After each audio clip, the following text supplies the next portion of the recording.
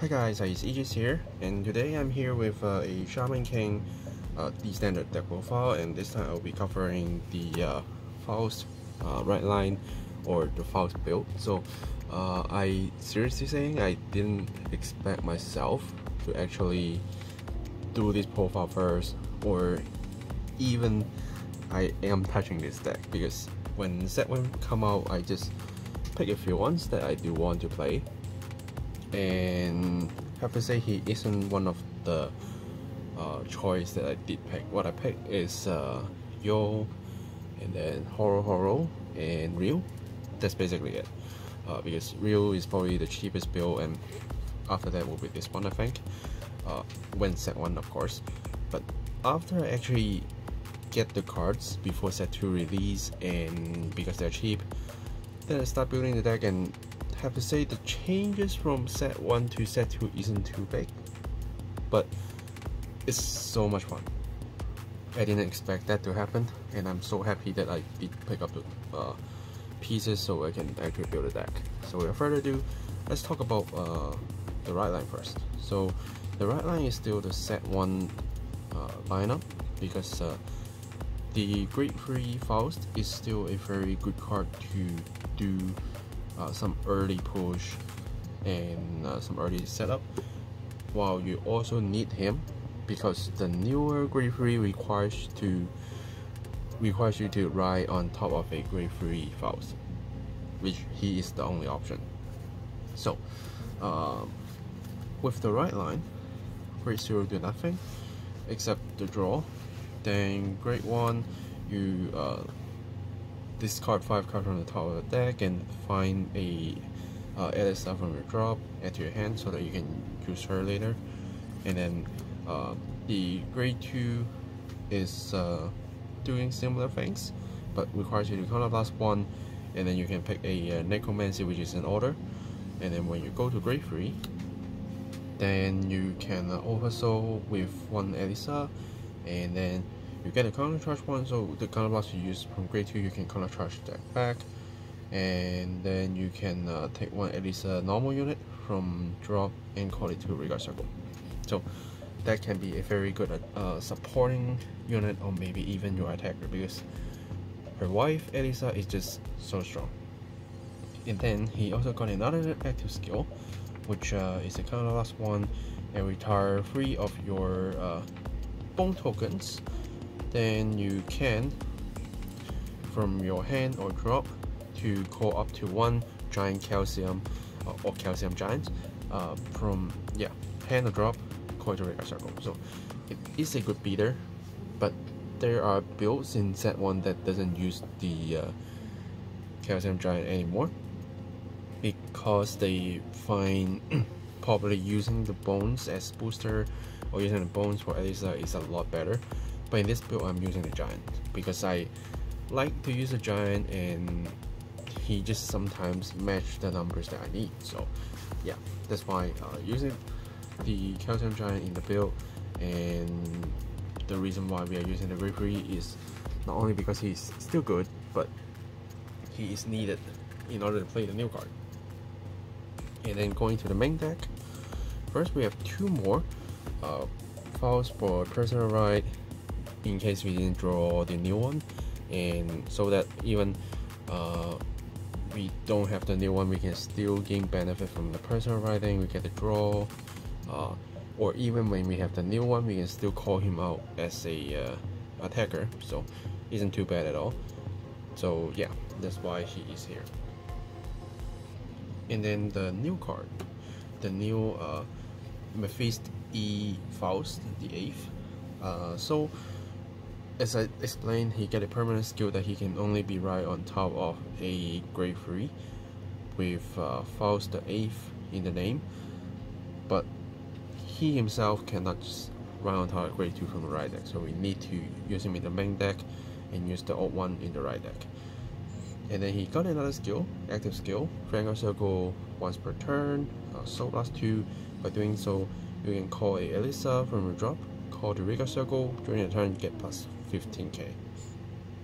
And usually your Elisa are 8k, so they will reach 23. Yeah. And then oversoul, active skill once per turn. Put one unit with regard with Elisa in name to your soul. By doing that, you for each Elisa card in your soul, this turn this unit will get plus 10k. So the more Elisa you have in your soul, you have more power for him. So he can be very big, but usually he is gaining around 10 to 20k like constantly, but that's still good enough, because if you can reach 33k, then I think you can be good enough to threaten your opponent.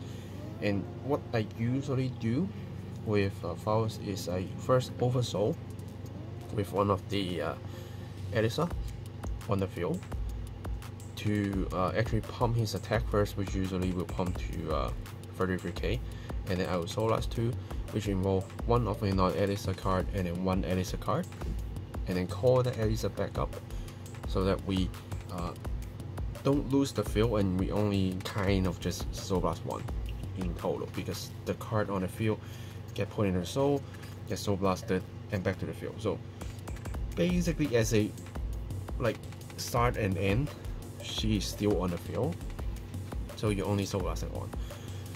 That's how sometimes I count, and then I can just keep doing that unless I want a lot more Elisa in my soul. Then that's another story. And how you get the first one, basically you just oversoul with the set 1 Faust, then you can already get your first copy. So when you run on him, you will have a second copy. So it's a constant 20k. If you want more, you can stack more, but to me it's enough. And next, as I said, I'm running the Calcium Giant, 2 of him. He can't be normal call, so we can't just place him on the field. And then he basically is, how you use him is using the old Faust, so that you can call him out. That is also one reason why people don't use him that much, because once you get in a new Faust, you normally won't be able to use your Calcium Giant again, normally. And then for each Necromancy in your order zone, you get plus 5k. So the more Necromancy you have, you stack a lot more, and a lot more. And when your turn ends, you need to retire this unit. So yeah, and this is also one reason I'm running more of the set 1 Faust, so that even if sometimes I can go with the new one, but if I don't have enough Elisa yet, or I do want a little bit more setup while still having a like giant beast stick there, the Calcium Giant will help me out. Okay, so next, running 4 of the double rare Faust from set 1, which what he does is basically counter blast 1, bring an Elisa from drop back to my field. That's basically his uses. I usually won't put the top 2 cards of the deck to drop to gain the 2k unless I really need to, but normally I don't. And then I have 2 real for defenses. You can change him to something else, but I want some early protections. So whenever my opponent is a grade 3 or higher Vanguard, he can be a 15k shield. So sometimes it comes in handy, and doesn't have to be on the field. Of course, you can just put him on the field as grade 2 to do some early rush as well. So won't hurt, just a generic card that to me I think is useful. And then let's start talking about the Elisas. First one, probably the most powerful one, is this wife Elisa, grade 1 double rare from set 1. If you have a Faust the A Vanguard and is in oversoul states, then this card will get plus 10k and 1 crit. So when you on the new one plus 15k and this was 10k, which means that is a 33k base unit. That can be scary.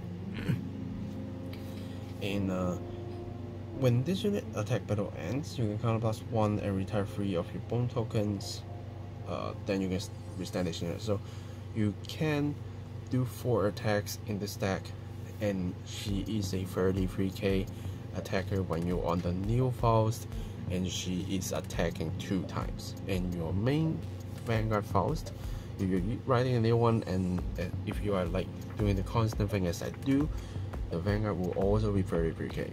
So yeah, that can be really scary sometimes,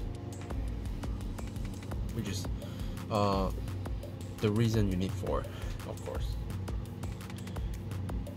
And then I'm running 4 of the starter Elisa.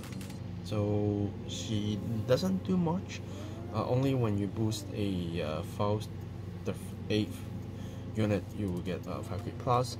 So even on a regard side, this pair can do 23, these pairs can do 26, just helping you to hit a little bit key numbers. 10k shield is not enough, but her main uses is for my first time to do oversoul, or just whenever I'm lacking Elisa to do oversoul, or when I just need a booster, that will do. Yeah, because when we use the new Faust, of course the best is this Elisa, so that we can do multiple attacks, because she also gains +1 crit while all the spirits don't have crits. But you can still call her out to be a 23k base booster while boosting a Faust plus extra 5k. So that's still a decent number of boost, a 28k boost, and sometimes your opponent just don't get enough to guard, because 28, right, then plus 10 is still 38. So at least your reel can still be threatening as a line. Yeah, so it's really up to you how you adjust your Elisa on the field and fulfill what you really need to do. And then 4 PGs, because I got the new one, so I'm using the new one. But if you want to use the old one, that's totally fine. Their effects is basically the same, so yeah, as long as you use the non-starter PG, then I think you're good. But if you don't have any, you only have the starter PGs because your booster PG went to other decks, that's fine. So far, I didn't went that tight on using PGs that really just dropping 1 PG and that's it.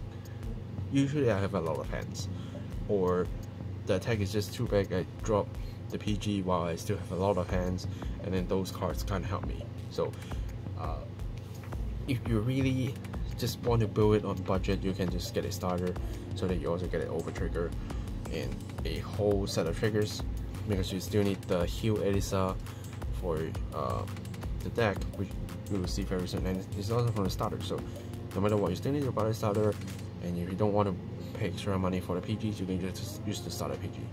That's really not going to hurt you at all.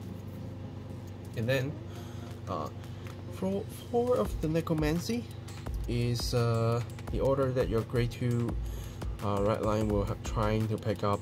Sometimes it doesn't appear, but the most ideal situation is you have 2 or 3 Necromancy out, so that you can just generate enough bone tokens to create a calcium giant, or for your Elisa to withstand, because you need 3 bone tokens. The most ideal is you have 3. Then you just need to use the skill once, because you need to bind 3 customer drop in order to generate bone tokens equals to the total number of Necromancy on your order zone. So if you have 3, using remove 3 and just do it once and you'll get 3. But if you only have 2, then you need to do it 2 times, so that means you need to bind 6 cards from the drop and generate 4 tokens. So that's a lot. Even though we do ditch a lot of cards from deck to drop zone, but that doesn't mean we want to bind them all, because when the game goes longer and when you run out of cards, then you don't have the skill. So cost wise, probably like you generate 1, generate 2, and then just use these 3, and then when you put another one, just remove 3, so total of 9 cards, you generate 6 tokens. Usually that's the flow. But if you are like taking your time, you are confident to have free, then you just do this skill when you have free. So yeah, it's up to you, but there are times that you only have 1 to 2, then that will be a pain, because when you need free tokens and you need to bind a total of 9 cards, just to generate free tokens, that's really painful. But that's the game. Sometimes that happens and we just need to live with it. But try your best, find the most necromancy as you can, and have fun with it. And then triggers. Now some people use the generic over trigger, but I still love the order over trigger, not only for the board wipe but mainly for the extra sudden damage, because if you just pull him out, you deal 1 damage to your opponent first, and maybe therefore they're trying to gamble for you not to have a crit, but this is more than a crit, because you confirm hitting, you suddenly deal 1 more damage, and this is close the game. So I like this more. But if you do want the generic over trigger, feel free to do that.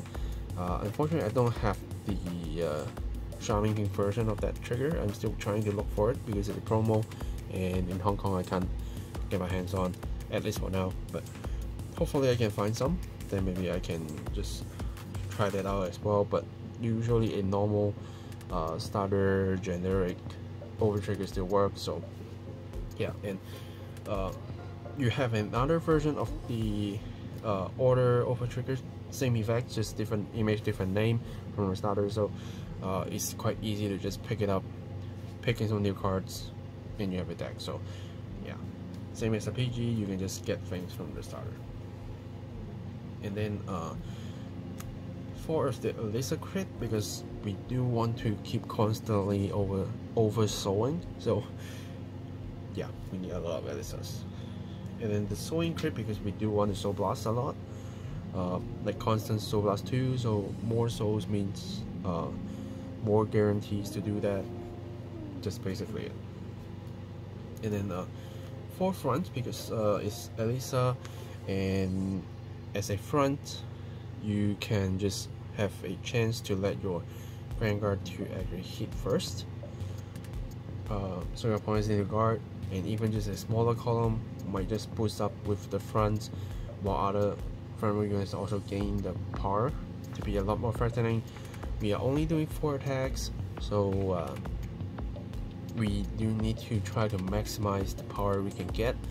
And since Elisa will stand, so a front trigger will just make her at like 2 attacks a lot more scarier. So that's why we go with the front, oversoul purpose and more threatening power. And for heals, I'm using the Elisa heal. Of course, again, we do need to maximize our Elisa, so you can see I actually, even front I'm not using 3, I'm using 4, so the chances of not oversowing is really close to not happening.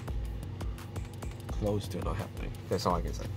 So far I have not missed the oversoul at all, so I am quite confident with this trigger lineup, and with all the Elisa that I put in is enough. Yeah, so basically that's the list, and you can see this is from set 1, this is from starter, this is kind of starter or promo, this is set 1, this is starter, this is set 1, this is set 1, this can be set 1 or starter, this is set 1, this is set 1, this is set 1, this is set 2, these are set 1. So I have to say there isn't much changes that you really need to use from set 2. That's why it's quite budget to build, while like set 1 is out for a while. When people crack a lot, they have a lot more spares, so these are cheaps, and it's fun to play. also a little note that usually I do see some people from the set one list to use the skeleton pet, which helps you to also pick up Elisa. I was thinking about that after testing this, but I think so far, as I said, since I just keep constantly oversewing every single turn and have no issue with it, so I don't think there is a need for the little doggy. But if you really want to use that doggy, you can probably cut one calcium giant, or maybe cut in one of the starter Elisa if you really want to try that out. Like pick one of her out, that's fine, because you only need like 1 to 2 of that pet and that's it. Yeah, so that's it for this deck profile, and feel free to ask me any questions if you have any. There's more Shaman King deck profiles coming in, because I did build like 7 to 9 decks, so that's a lot of decks that I can actually go through, but I only tested some of those, and I did record some fight videos. I need to check them out to see if they are good to show you guys, so do stay tuned for that, both fight videos and their profiles, and subscribe to the channel, like this video, comment down below any thoughts, any comments, such things, just let me know. Yeah, thanks for watching guys, and I will see you guys in the next video. Signing off.